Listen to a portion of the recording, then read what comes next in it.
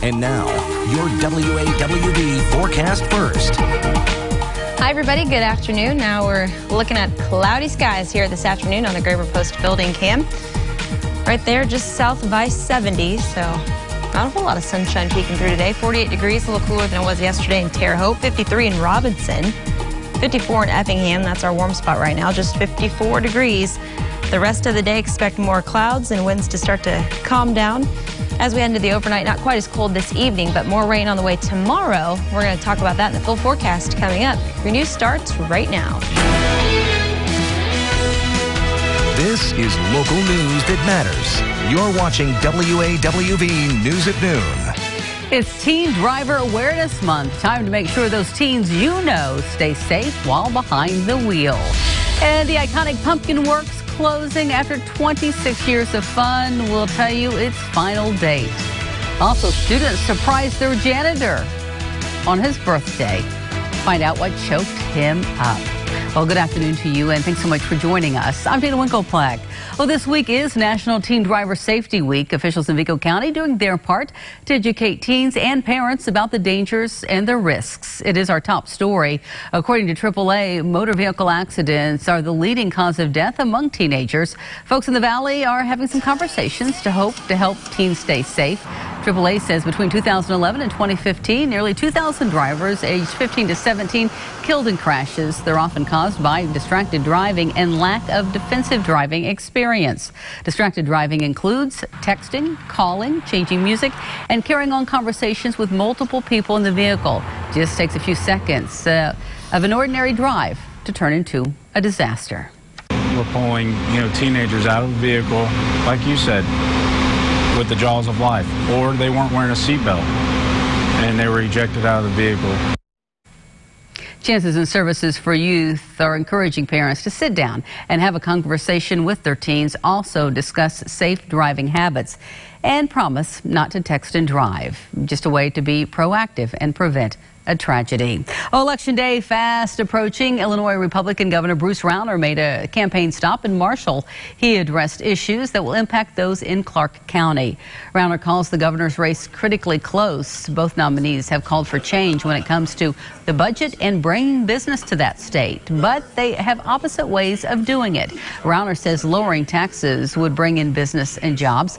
He says lowering taxes would also be the answer to reducing the budget deficit.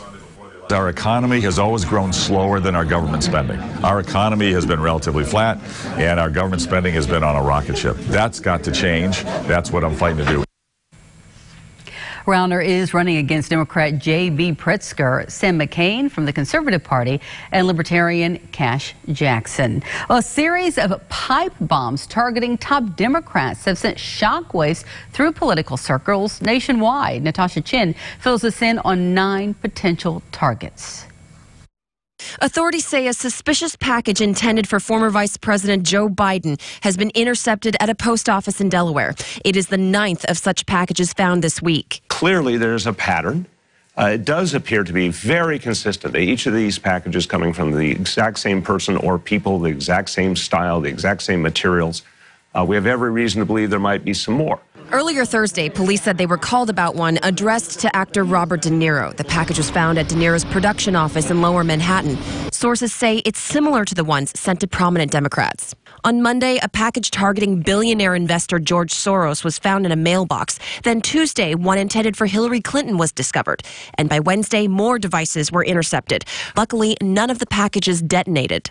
We are fine, thanks to the men and women of the Secret Service who intercepted the package addressed to us. A source familiar with the investigation says the packages were sent by first-class mail with the return address of Debbie Wasserman Schultz's office in Sunrise, Florida.